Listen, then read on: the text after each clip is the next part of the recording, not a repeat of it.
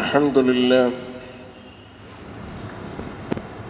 نحمده ونستعينه ونؤمن به ونتوكل عليه ونتوب إليه. الحمد لله الذي أرسل رسوله بالهدى ودين الحق ليظهره على الدين كله ولو كره المشركون. هو الذي متم نوره ولو كره الكافرون. الصلاة والسلام على رسوله الأمين وسيد الأولين والآخرين وخاتم الأنبياء والمرسلين وزعيم المتقين وإمام المسلمين وقائد المؤمنين الذي أدى الأمانة ونصح الأمة وبلغ الرسالة وجاهد في الله حق جهاده كما صليت على إبراهيم وعلى آل إبراهيم. اللهم بارك على محمد وعلى آل محمد كما باركت على إبراهيم وعلى آل إبراهيم في العالمين إنك حميد مجيد. يا أيها الذين آمنوا اتقوا الله حق تقاته ولا تموتن إلا وأنتم مسلمون.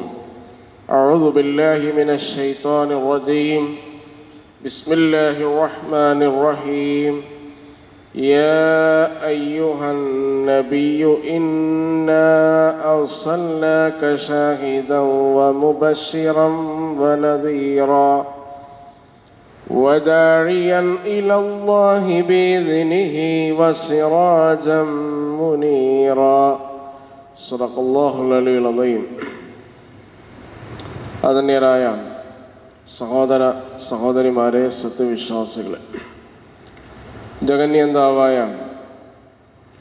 റബ്ബ് സുബ്ഹാനഹു വ തആലയുടെ വിധി വിലക്കുകൾ പാലിച്ചുകൊണ്ട് ജീവിക്കണമെന്നും ജീവിതത്തിൻ്റെ എല്ലാ ഇടപാടുകളും അള്ളാഹുവിൻ്റെ കൽപ്പനകൾക്കനുസരിച്ച് ക്രമീകരിക്കണമെന്നും നമ്മുടെ അടക്കവും മനക്കവും അള്ളാഹു കാണുന്നുണ്ടെന്ന ബോധത്തോടു കൂടി ജീവിക്കണമെന്നും എന്നോടെന്ന പോലെ നിങ്ങളോടും വസിയത്ത് ചെയ്യുകയാണ്, ഉപദേശിക്കുകയാണ്.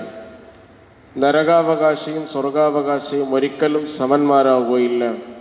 സ്വർഗം നേടിയവരാകുന്നു വിജയിച്ചവർ. അള്ളാഹു വിജയികളുടെ കൂട്ടത്തിൽ ഉൾപ്പെടുത്തി നമ്മെ അനുഗ്രഹിക്കുമാറാവട്ടെ. നബി സല്ലല്ലാഹു അലൈഹി വസല്ലമയെ വിശുദ്ധ ഖുർആൻ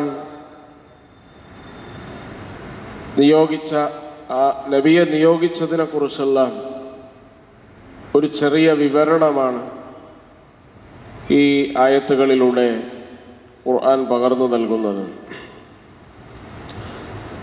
താങ്കളെ നാം അയച്ചിട്ടുള്ളത് ഷാഹിദൻ വ മുബശ്ശിറൻ വ നദീറ, സാക്ഷിയായിട്ടാണ്, സുവാർത്തകനായിട്ടാണ്, മുന്നറിയിപ്പുകാരനായിട്ടാണ്. വദാഇയൻ ഇലല്ലാഹി ബിഇദ്നി, അള്ളാഹുവിലേക്ക് ആളുകളെ ക്ഷണിക്കാൻ വേണ്ടിയാണ്. വസിറാജൻ മുനീറ, അത് നബി സല്ലല്ലാഹു അലൈഹി വസല്ലമയുടെ മറ്റൊരു വിശേഷണമാണ്. അപ്പോൾ ഈ പ്രധാനമായും 4 കാര്യങ്ങളാണ് ഇവിടെ സൂചിപ്പിച്ചത്. ഒന്ന്, നബി സല്ലല്ലാഹു അലൈഹി വസല്ലമയെ ഷാഹിദായി നിയോഗിച്ചു, സാക്ഷിയായി നിയോഗിച്ചു. അതുകൊണ്ട് റസൂൽ തിരുമേനി സല്ലല്ലാഹു അലൈഹി വസല്ലം അള്ളാഹു ഭൂമിയിലേക്ക് മനുഷ്യ സമൂഹത്തിന് ഏത് സന്ദേശമാണോ നൽകിയത് ആ സന്ദേശത്തിൻ്റെ സാക്ഷിയാണ് റസൂൽ തിരുമേനി സല്ലല്ലാഹു അലൈഹി വസല്ലം. അപ്പോൾ റസൂൽ നമുക്ക് സാക്ഷിയായി, നമ്മൾ മറ്റുള്ളവർക്കും സാക്ഷികളാവുക എന്നാണ് ആ സാക്ഷ്യം എന്ന് പറയുന്നത്. അപ്പം ഷാഹിദ് എന്നത് നബി സല്ലല്ലാഹു അലൈഹി വസല്ലമ തൻ്റെ ജീവിതം കൊണ്ട് ഭൂമിയിലെ മുഴുവൻ മനുഷ്യർക്കും സാക്ഷിയായി. നബി തിരുമേനിയുടെ ജീവിതം തന്നെ ഖുർആനായിരുന്നു. ഖുർആനുൻ യംശി അലൽ അർള് കാന ഖുലുഖുഹു അൽ ഖുർആൻ, ഭൂമിയിലൂടെ സഞ്ചരിക്കുന്ന ഖുർആനായിരുന്നു മുഹമ്മദ് മുസ്തഫ സല്ലല്ലാഹു അലൈഹി വസല്ലം. അവിടുത്തെ സ്വഭാവം തന്നെ ഖുർആനായിരുന്നു. കാന ഖുലുഖുഹു അൽ ഖുർആൻ, അപ്പോൾ ഖുർആനായിരുന്നു നബി സല്ലല്ലാഹു അലൈഹി വസല്ലമയുടെ സ്വഭാവം എന്ന് പറയും. ഇപ്പം നബിയുടെ ജീവിതത്തെക്കുറിച്ച് ധാരാളം പറയുകയും കേൾക്കുകയും ചെയ്യുന്ന കാലങ്ങളിലേക്കാണ് നമ്മൾ പ്രവേശിക്കുന്നത്. റബീഉൽ അവ്വൽ 1442 റബീഉൽ അവ്വൽ മാസം എന്ന് പറയുന്നത് പ്രവാചകൻ സല്ലല്ലാഹു അലൈഹി വസല്ലം ജനിച്ച മാസമാണ്. അതുകൊണ്ട് തന്നെ നബിയുടെ സന്ദേശങ്ങളെക്കുറിച്ചും അവിടുത്തെ ദൗത്യത്തെക്കുറിച്ചുമെല്ലാം വിശദമായി ലോകം സംസാരിക്കാറുണ്ട്. ആ ദൗത്യത്തെയും ആ ജീവിതത്തെയും സമീപിക്കുമ്പോൾ എന്തൊക്കെ കാര്യങ്ങൾ ശ്രദ്ധിക്കണം എന്ന് മാത്രം സൂചിപ്പിക്കാനാണ് ഞാൻ ആഗ്രഹിക്കുന്നത്. ഒന്ന്, നബി സല്ലല്ലാഹു അലൈഹി വസല്ലമയുടെ ദൗത്യം എന്ന് പറയുന്നത് സമഗ്രതയുള്ള ഒരു ദൗത്യമാണ്, സമഗ്രതയുള്ള ഒരു ദർശനമാണ്, സമഗ്രതയുള്ള ഒരു ജീവിതവുമാണ്. സമഗ്രവും സന്തുലിതവുമല്ലാത്തൊരു ജീവിതം നബി സല്ലല്ലാഹു അലൈഹി വസല്ലമയുടെ ജീവിതത്തിൽ എവിടെയും നമുക്ക് കാണാൻ കഴിയില്ല. അതുകൊണ്ട് നബി സല്ലല്ലാഹു അലൈഹി വസല്ലമയെ ആ ക്യാൻവാസിലൂടെ അല്ലാതെ നമുക്ക് നോക്കിയാൽ നമുക്ക് പറ്റിയ കുറച്ച് ജീവിതം അവിടുന്ന് കിട്ടും. കാരണം ഖുർആനിലും അങ്ങനെ യുദില്ലു ബിഹി കസീറൻ വയഹ്ദി ബിഹി കസീറ, ഇതന്നെയാണ് ആളുകളെ വഴികേടിലാക്കുക, ഇതന്നെ ആളുകളെ ഹിദായത്തിലാക്കുക എന്നാണ് ഖുർആൻ പറഞ്ഞിട്ടുള്ളത്. അപ്പോൾ ഓരോരുത്തർക്കും അവർക്കനുസരിച്ചുള്ള കാര്യങ്ങൾ ചിലപ്പോൾ ഖുർആനിൽ കിട്ടും, നബിജിയുടെ ജീവിതത്തിൽ അതുപോലെ കിട്ടും. കാരണം ഇത് രണ്ടിൻ്റെയും പ്രത്യേകത കോംപ്രഹെൻസീവാണ്, സമഗ്രതയുള്ളതാണ്. അപ്പോൾ ജീവിതത്തെ സമഗ്രമായ ഒരു ക്യാൻവാസിലൂടെ മാത്രം നോക്കിക്കണ്ടാൽ മാത്രമാണ് പ്രവാചക ജീവിതത്തെ മുഴുവൻ നമുക്ക് മനസ്സിലാക്കാൻ കഴിയാം. അതുകൊണ്ട് സാമൂഹിക കാര്യങ്ങൾ അതിലുണ്ട്, രാഷ്ട്രീയ കാര്യങ്ങൾ അതിലുണ്ട്, മതപരം എന്ന് നമ്മൾ പറയുന്ന ആത്മീയ കാര്യങ്ങളുണ്ട്, സാമ്പത്തിക കാര്യങ്ങളുണ്ട്, കുടുംബപരമായ കാര്യങ്ങളുണ്ട്, വ്യക്തിപരമായ കാര്യങ്ങളുണ്ട്. അതുകൊണ്ട് ഇങ്ങനെ ഓരോന്നിനും സന്തുലിതവും സമഗ്രവുമായ, ഇതിൽ ഓരോന്നിനും സമഗ്രവും സന്തുലിതവുമാണ്. മൊത്തത്തിൽ ഇതൊക്കെ ഉണ്ട് എന്ന് പറഞ്ഞു പോവില്ല. രാഷ്ട്രീയ ജീവിതത്തിൽ സമഗ്രവും സന്തുലിതവുമാണ്, ആത്മീയ ജീവിതത്തിൽ സമഗ്രവും സന്തുലിതവുമാണ്, വ്യക്തിപരമായ അനുഷ്ഠാന ആചാരങ്ങളിൽ സമഗ്രവും സന്തുലിതവുമാണ്. അപ്പോൾ നബി സല്ലല്ലാഹു അലൈഹി വസല്ലമയുടെ ജീവിതത്തെ സമീപിക്കുമ്പോൾ, അവിടുത്തെ ജീവിതത്തെ പഠിക്കാൻ നമ്മൾ ആഗ്രഹിക്കുമ്പോൾ ഒന്നാമത്തെ നമ്മുടെ ഫ്രെയിം എന്ന് പറയുന്നത് ആ ജീവിതത്തിന്റെ സമഗ്രതയാണ് എന്നതാണ്. അത് മനസ്സിലാവാതിരുന്നാൽ നബി സല്ലല്ലാഹു അലൈഹി വസല്ലമയുടെ ജീവിതത്തിന് അവിടുന്നും ഇവിടുന്നും കുറച്ച് നമുക്ക് എടുത്താൽ വിശുദ്ധ ഖുർആൻ പറഞ്ഞതുപോലെ അത് തന്നെ അയാളെ വഴിതെറ്റിക്കാൻ സാധ്യതയുള്ളതാണ്. രണ്ടാമത്തത്, പ്രവാചകൻ സല്ലല്ലാഹു അലൈഹി വസല്ലമയുടെ ജീവിതത്തെ നമ്മൾ സമീപിക്കുക. രണ്ടാമതായി നമ്മൾ ശ്രദ്ധിക്കേണ്ടത് പ്രവാചകൻ സല്ലല്ലാഹു അലൈഹി വസല്ലമയുടെ ജീവിതം, അവിടുത്തെ ജീവിതം അവിടുത്തെ സന്ദേശത്തിന് സാക്ഷ്യമാണ്. എന്ത് സന്ദേശമാണോ ഭൂമിയിലേക്ക് നബി തിരുമേനി സല്ലല്ലാഹു അലൈഹി വസല്ലം കൊണ്ടുവന്നത്, ആ സന്ദേശത്തിൽ നിന്നൊന്നും വിട്ടുപോകാതെ സാക്ഷിയാണ് നബി തിരുമേനി സല്ലല്ലാഹു അലൈഹി വസല്ലം. അതുകൊണ്ട് ഖുർആനാണ് നബി സല്ലല്ലാഹു അലൈഹി വസല്ലം കൊണ്ടുവന്ന സന്ദേശം, അത് ലോകത്താർക്കും തർക്കമില്ല. ആ ഖുർആനിന്റെ സാക്ഷ്യമാണ്, ഷാഹിദാണ് നബി സല്ലല്ലാഹു അലൈഹി വസല്ലം എന്ന് പറഞ്ഞാൽ ഖുർആൻ നമുക്ക് മനസ്സിലാക്കണമെങ്കിൽ നബി തിരുമേനി ഇല്ലാതെ മനസ്സിലാക്കാൻ കഴിയില്ല. വേദഗ്രന്ഥം മാത്രമേ ആവശ്യമുള്ളൂ, ഖുർആൻ മാത്രമേ ആവശ്യമുള്ളൂ, പ്രവാചകൻ ആവശ്യമില്ല എന്ന നിലപാട് നമുക്ക് സ്വീകരിക്കാൻ കഴിയില്ല. ഇനി പ്രവാചകൻ ഉണ്ടായിക്കോട്ടെ, കാരണം അത് കൊണ്ടുവരാൻ ഒരാൾ വേണമല്ലോ, അതുകൊണ്ട് പ്രവാചകൻ അംഗീകരിക്കാം എന്ന് പറഞ്ഞാലും ഖുർആൻ മനസ്സിലാവില്ല. ഖുർആൻ നിങ്ങൾക്ക് മനസ്സിലാവണമെങ്കിൽ ഖുർആനിന്റെ തന്നെ മറ്റൊരു പതിപ്പാണ് നബി തിരുമേനി സല്ലല്ലാഹു അലൈഹി വസല്ലമയുടെ ജീവിതം. കാരണം ഖുർആൻ എന്ത് രാഷ്ട്രീയമാണ് ഉദ്ദേശിച്ചത്, നബി തിരുമേനിയാണ് പറഞ്ഞു തന്നത്. ഖുർആൻ എന്ത് സ്വഭാവ സവിശേഷതകളാണ് നമുക്ക് പരിചയപ്പെടുത്താൻ ആഗ്രഹിച്ചത്, നബിയുടെ സ്വഭാവമാണ്. നബി സല്ലല്ലാഹു അലൈഹി വിശുദ്ധ ഖുർആൻ എന്ത് വിദ്യാഭ്യാസ കാഴ്ചപ്പാടാണ്, എന്ത് സാമ്പത്തിക കാഴ്ചപ്പാടാണ്, എന്ത് ഗാർഹികവും കുടുംബപരവുമായ കാഴ്ചപ്പാടാണ്, എന്ത് ആത്മീയമായ വീക്ഷണമാണ് ഈ ഭൂലോകത്ത് പുലരണമെന്നാഗ്രഹിക്കുന്നത്, അതിൽ ഒന്നും ഏറ്റക്കുറവില്ലാതെ ജീവിതം കൊണ്ട് സാക്ഷ്യം വഹിച്ചവനാണ് മുഹമ്മദ് മുസ്തഫ സല്ലല്ലാഹു അലൈഹി വസല്ലം. അതുകൊണ്ട് ഖുർആൻ നിങ്ങൾ മനസ്സിലാക്കുക. അതുകൊണ്ട് ചില ആളുകളൊക്കെ പറയാണ്ട് സുന്നത്തിന്റെ ഒന്നും ആവശ്യമില്ല, ഖുർആൻ എന്നെ എമ്പാടുമാണ് എന്ന് പറഞ്ഞാൽ അതിന്റെ അർത്ഥം ഖുർആനാണ് എന്ന വഴി നിങ്ങൾ നിഷേധിച്ചു എന്നാണ് അർത്ഥം. എന്റെ കയ്യിലുള്ള മുസാഫ്, നമ്മളിപ്പോ വെള്ളിയാഴ്ച സൂറത്തുൽ കഹ്ഫ് പാരായണം ചെയ്യാൻ അടുത്ത മുസാഫുണ്ട്, ഖുർആനുണ്ട്. ഈ ഖുർആനാണെന്ന് ആരാ പറഞ്ഞത്? ഈ ഖുർആനാണെന്നുള്ളത് എന്താ തെളിവ്? ഞാൻ പറഞ്ഞ പോലല്ലോ. അപ്പൊ ഖുർആനാണെന്ന് പറഞ്ഞ തെളിവും വഴിയും തന്നെയാണ് നബി തിരുമേനി സല്ലല്ലാഹു അലൈഹി വസല്ലമയുടെ സുന്നത്തും കൊണ്ടുവന്നത്. അതുകൊണ്ട് സുന്നത്തിനൊരാൾ നിഷേധിച്ചാൽ ഫലത്തിൽ അയാൾ നിഷേധിക്കുന്നത് വിശുദ്ധ ഖുർആനെയാണ്. സുന്നത്തിന്റെ വഴിയിൽ അയാൾക്ക് സംശയമുണ്ടായാൽ ഫലത്തിൽ അയാൾക്ക് സംശയമുള്ളത് ഖുർആനിന്റെ വഴിയിലാണ്.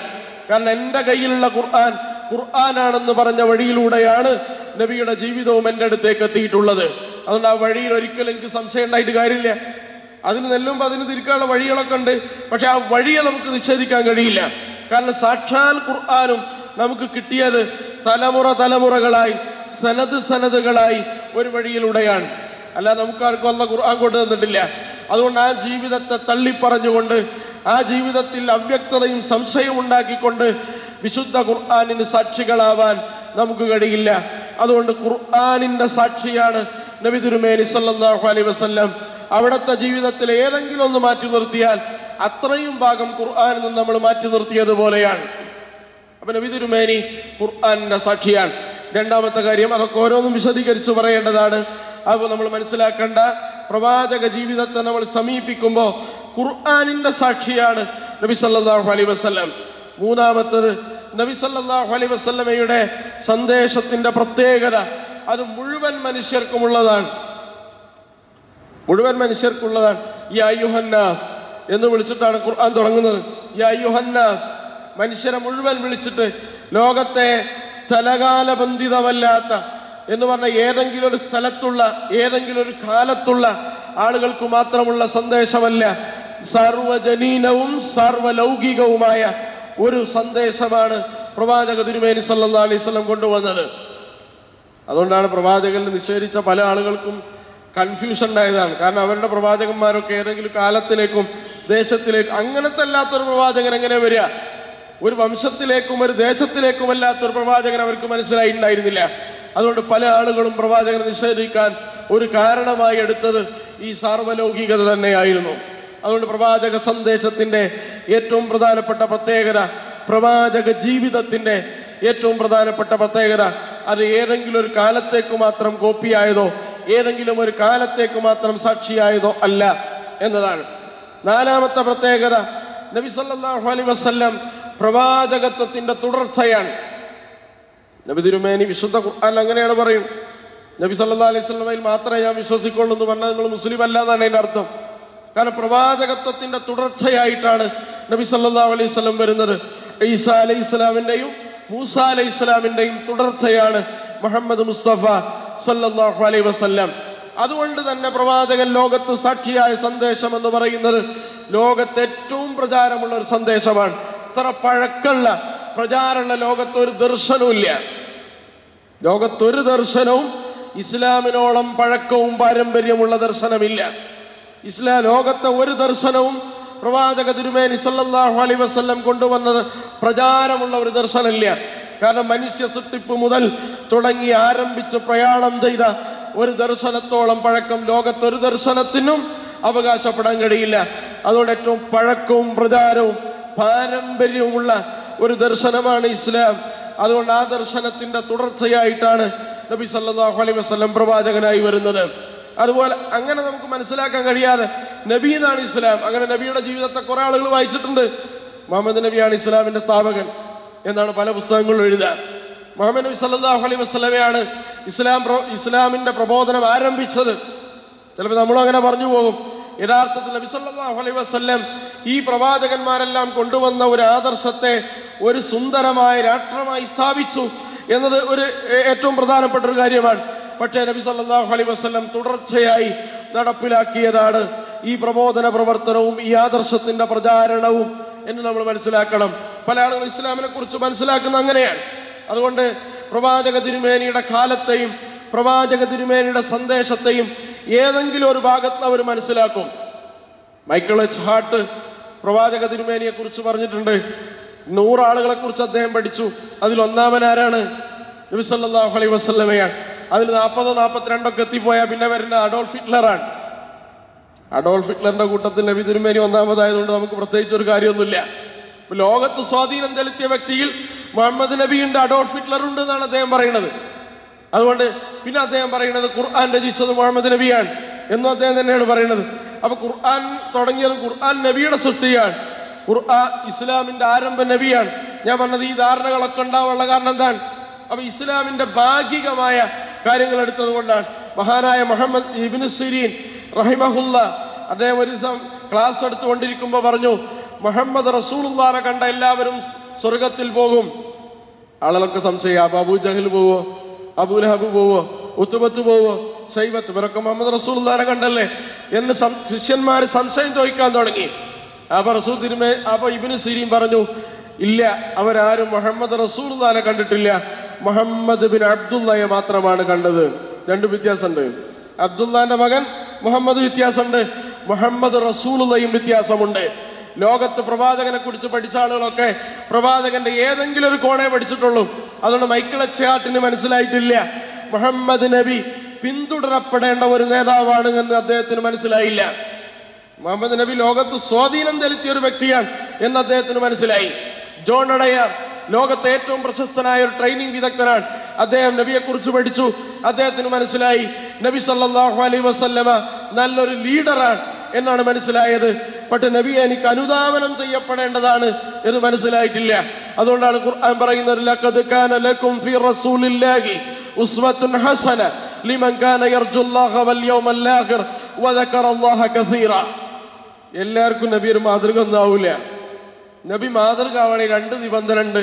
ലിമൻ കാന യർജുല്ലാഹ വൽ യൗമൽ ആഖിർ, പരലോകത്തിലും വിശ്വാസമാണ്, അല്ലാഹുവിലും വിശ്വാസം ഉണ്ടായാൽ മാത്രമാണ് ലഖദ് കാന ലക്കും ഫീ റസൂലില്ലാഹി ഉസ്വത്തുൻ ഹസന. അല്ലെങ്കിൽ നബി നല്ലൊരു നേതാവായിരിക്കും, അല്ലെങ്കിൽ നബി നല്ലൊരു പടനായകനായിരിക്കും, ചിലപ്പോൾ നബി നല്ലൊരു പിതാവായിരിക്കും, നബി സല്ലല്ലാഹു അലൈഹി വസല്ലം ലോകത്തെ മാറ്റിമറിച്ച വ്യക്തിത്വമായിരിക്കും. പക്ഷെ ഒരിക്കലും ഇങ്ങനെ അറിഞ്ഞാൽ നബിയെ പിന്തുടരുകയില്ല. കാരണം നബി സല്ലല്ലാഹു അലൈഹി വസല്ലമയുടെ ജീവിതത്തിന്റെ എല്ലാ വശങ്ങളെയും അറിയാനും അന്വേഷിക്കാനും, കാരണം അവർ പ്രവാചകന്റെ ജീവിതത്തെ സമീപിച്ചപ്പോൾ ഞാൻ പറഞ്ഞ ഒരു ധാരണയിൽ അവർ സമീപിച്ചില്ല. ഏതെങ്കിലും ഒരു ഭാഗത്താണ് അവർക്ക് പ്രവാചകനെ കിട്ടേണ്ടത്, അത് മനോഹരമായി അവർക്ക് കിട്ടുകയും ചെയ്തു എന്നതാണ്. അതുപോലെ തന്നെ പ്രവാചക തിരുമേനി സല്ലല്ലാഹു അലൈഹി വസല്ലമയുടെ ചരിത്രം നമ്മൾ പഠിക്കുമ്പോൾ ചരിത്രങ്ങൾക്ക് ഒരു പ്രത്യേകത ഉണ്ട്. ഒന്നെങ്കിൽ നമ്മൾ പഠിക്കുക രാജാക്കന്മാരുടെ ചരിത്രമാണ്, അല്ലെങ്കിൽ നമ്മൾ പുണ്യപുരുഷന്മാരുടെ ചരിത്രമാണ് പഠിക്കുക. ഈ രണ്ട് ചരിത്രത്തിന്റെ പ്രത്യേകത എന്താ?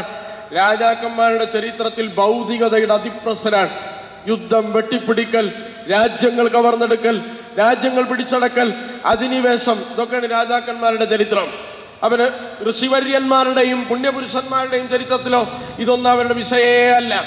ആശ്രമങ്ങളിലും അതുപോലെ തന്നെ ഖാൻഗാഹുകളിലും അതുപോലെ ശിഷ്യഫലയത്തിനുള്ളിലും മാത്രമുള്ള ജീവിതം, അങ്ങനെ അവർ ലോകത്ത് ചെലുത്തിയ സ്വാധീനങ്ങളെ കുറിച്ചാണ് നമ്മൾ പഠിക്കുക. പക്ഷെ മുഹമ്മദ് നബിയെ നിങ്ങൾ കുറിച്ച് പഠിക്കുമ്പോൾ മുഹമ്മദ് നബി ഒരേ സമയം നായകനാണ്, രാജാവാണ്, ഭരണാധികാരിയാണ്, മറ്റൊരു സമയം ഋഷിവര്യന്മാരെക്കാൾ ഡെൻസിറ്റിയുള്ള, സാന്ദ്രതയുള്ള ആത്മീയത ലോകത്ത് പ്രചരിപ്പിച്ച ആളുമാണ്. ഇത് രണ്ടും കൂടിയതാണ് നബിന്റെ ജീവിതം. ഇത് രണ്ടും ഇതിലുണ്ട്. നബി സല്ലല്ലാഹു അലൈഹി വസല്ലം രാജ്യങ്ങൾ കീഴടക്കിയിട്ടുണ്ട്. നബി സല്ലല്ലാഹു അലൈഹി വസല്ലം അനേകം മനസ്സുകളും കീഴടക്കിയിട്ടുണ്ട്. ഇത് രണ്ടിനും അതെന്ന് പറഞ്ഞാൽ നമ്മൾക്ക് മനസ്സിലാവുന്ന ഭാഷയിൽ പറഞ്ഞാൽ ആത്മീയതയും ഭൗതികതയും മാറ്റിത്തിരിച്ച ഒരു ജീവിതം നിങ്ങൾ അന്വേഷിക്കുകയാണെങ്കിൽ പ്രവാചക ജീവിതം നിങ്ങളെ വഴിതെറ്റിക്കും. ഞാൻ പറഞ്ഞല്ലോ, യുദില്ലു ബിഹി കസീറൻ വയഹ്ദി ബിഹി കസീറ. അങ്ങനെ ചില ആളുകൾക്കുണ്ട്. ഇത് രണ്ടും സമന്വയിപ്പിച്ച ഒരു ജീവിത ദർശനത്തെക്കുറിച്ച കാഴ്ചപ്പാടാണ് മുഹമ്മദ് നബി ഭൂലോകത്തേക്ക് കൊണ്ടുവന്നത് എന്ന ബോധ്യമില്ലെങ്കിൽ മുഹമ്മദ് നബി സല്ലല്ലാഹു അലൈഹി വസല്ലമയെ ചില അനുഷ്ഠാനങ്ങളിലും ആചാരങ്ങളിലും മാത്രമേ നമ്മൾ നേതാവായി അംഗീകരിക്കൂ. അതുകൊണ്ട് പ്രിയപ്പെട്ടവരെ, ആത്മീയതയുടെയും ഭൗതികതയുടെയും സമന്വയം ഏറ്റവും എന്ന് പറഞ്ഞാൽ ചരിത്രത്തിന്റെ രണ്ട് മുഖങ്ങൾ എന്ന് പറയുന്നത്, ഒന്നെങ്കിൽ ലോകത്തെ മതപരിഷ്കർത്താക്കളുടെ ചരിത്രങ്ങളെ കുറിച്ച് നമ്മൾ പഠിക്കാറുണ്ട്, ഇല്ലെങ്കിൽ നമ്മൾ രാജാക്കന്മാരുടെ ചരിത്രം കുറിച്ച് പഠിക്കാറുണ്ട്.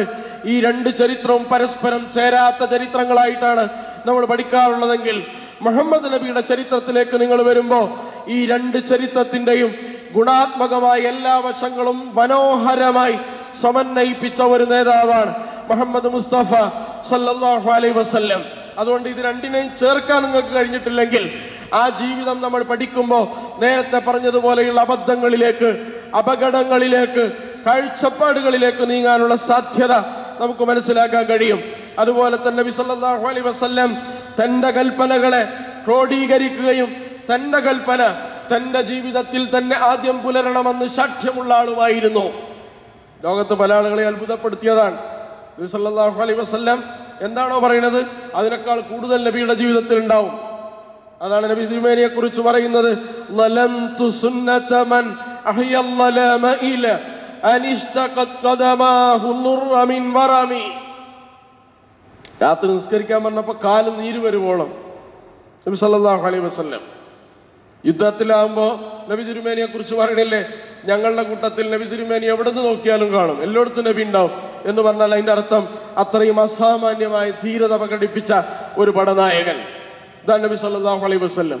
അപ്പോ ഈ നബി സല്ലല്ലാഹു അലൈഹി വസല്ലമയുടെ ജീവിതം എന്ന് പറയുന്നത് എന്താണോ നബി കൽപ്പിച്ചത് അത് നബി സല്ലല്ലാഹു അലൈഹി വസല്ലം ബാധകമാണ് എന്നല്ല, തന്റെ ജീവിതത്തിൽ മറ്റുള്ളവർക്ക് പറയുന്നതിനേക്കാൾ കൂടുതൽ അനുഷ്ഠിക്കാനും അതിനെ പുലർത്താനുമാണ് നബി സല്ലല്ലാഹു അലൈഹി വസല്ലം ശ്രമിച്ചിരുന്നത് എന്ന് നമുക്ക് കാണാൻ കഴിയും.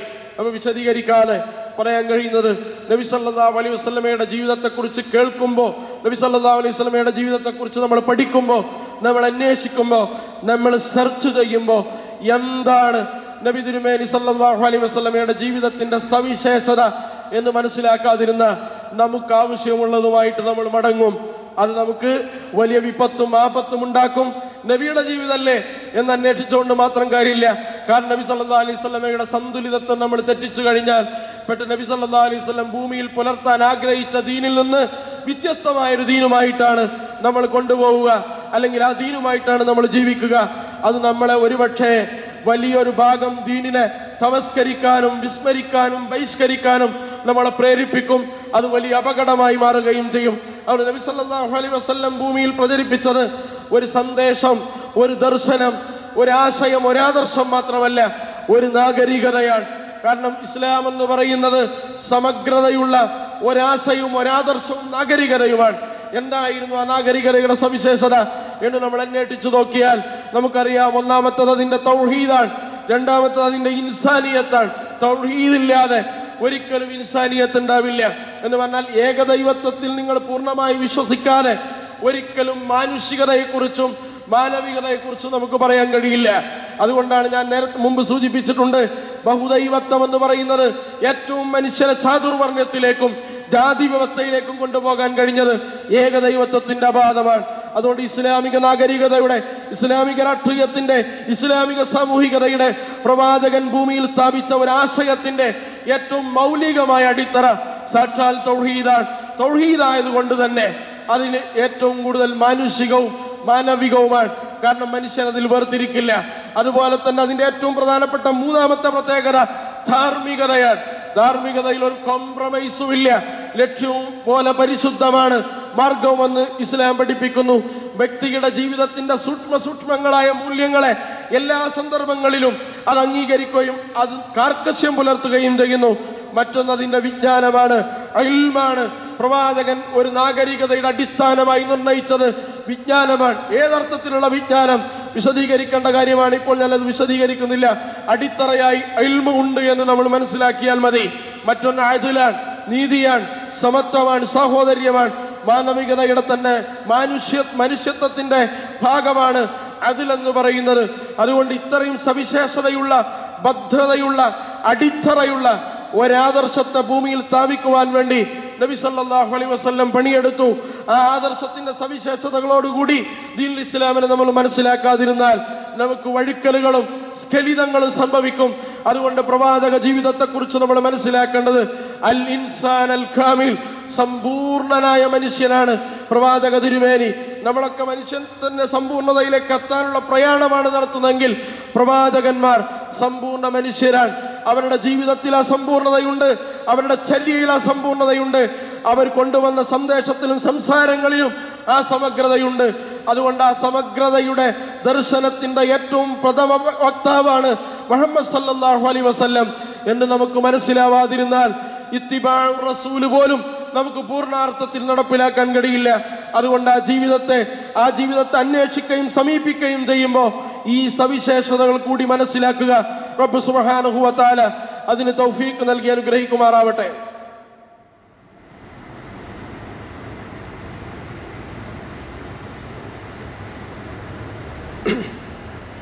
അൽഹംദുലില്ലാഹ് നഹ്മദുഹു വനസ്തഈനുഹു വനുഅ്മിനു ബിഹി വനതവക്കലു അലൈഹി വനതൂബു ഇലൈഹി. സ്വലാത്തു വസ്സലാമു അലാ റസൂലിഹിൽ അമീൻ وسيد الأولين والآخرين وخاتم الأنبياء والمرسلين وعلى آله وأصحابه الطاهرين وأمهات المؤمنين رضي الله عنهم أجمعين.